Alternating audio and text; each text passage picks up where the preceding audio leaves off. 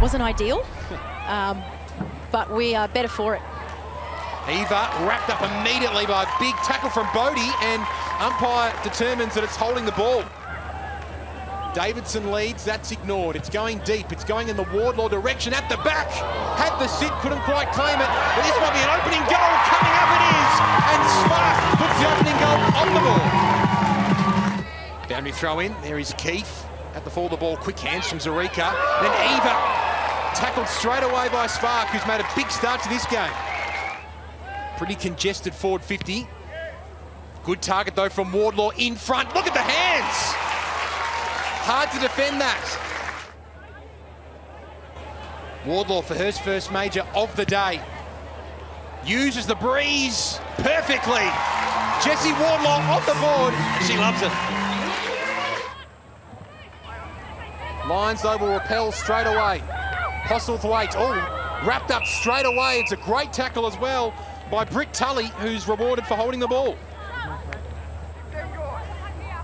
Keith standing on the last line of defence. Tully gives it a roost from 45 metres. Will go right to the line as well. And in front, superbly plucked by the contested Mark Queen last week in Privatelli.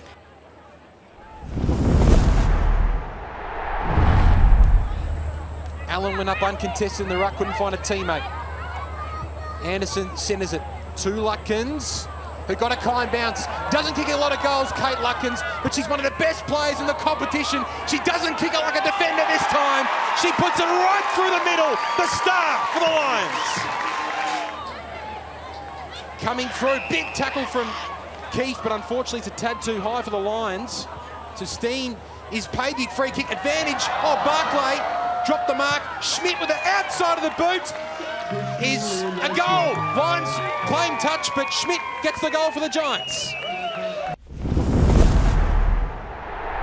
Kick came out, Zarica gets it inboard to Lister, who was just brought down at the wrong time.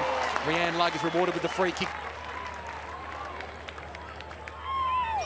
Let's see what this happens here. She's able to put this one through. It looks a little to the right. Davidson is there, but really strong mark from the fullback Hetherington on the last line of defence.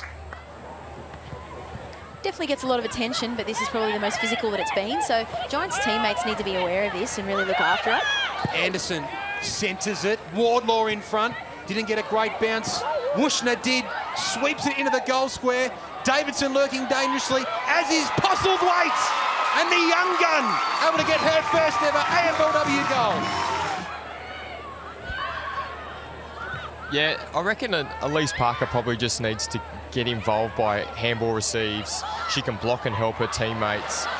She doesn't have to feel like she has to change the game in 2 minutes. At the same time, that is a super goal. Svarc doing it offensively this time.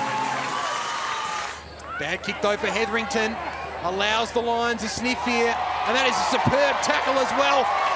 An authoritative tackle from the Brisbane Lions.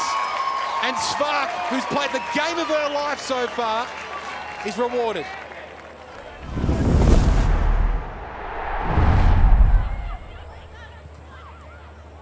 She's got another opportunity here. Looking into the sun at Hickey Park, that doesn't matter. Hits Yvonne Bonner on the chest, and a rare opportunity in this second half for the Giants. Kicked 6 goals last year for the Giants, yet to kick a goal so far this season, but she's on the board. Yvonne Bonner with her first goal of 2020 for GWS. Goes back to Conway, she's also a good snap. Gets free to Dawes. The young gun wrapped up by Eva. And that's one play you don't want to be wrapped up by, and Alicia Eva. And here are those numbers. They're just moving in waves. You know, there's only a minute or two left, 10 seconds actually left of the quarter, and they're still not giving up. It might be sweet if Kathy Svarc, with 3 bounces, goes towards the top of the goal square. It falls short, but she has played a super game.